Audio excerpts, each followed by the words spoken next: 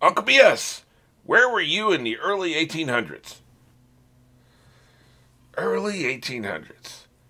Early 1800s. Piracy insurance salesman, Nassau.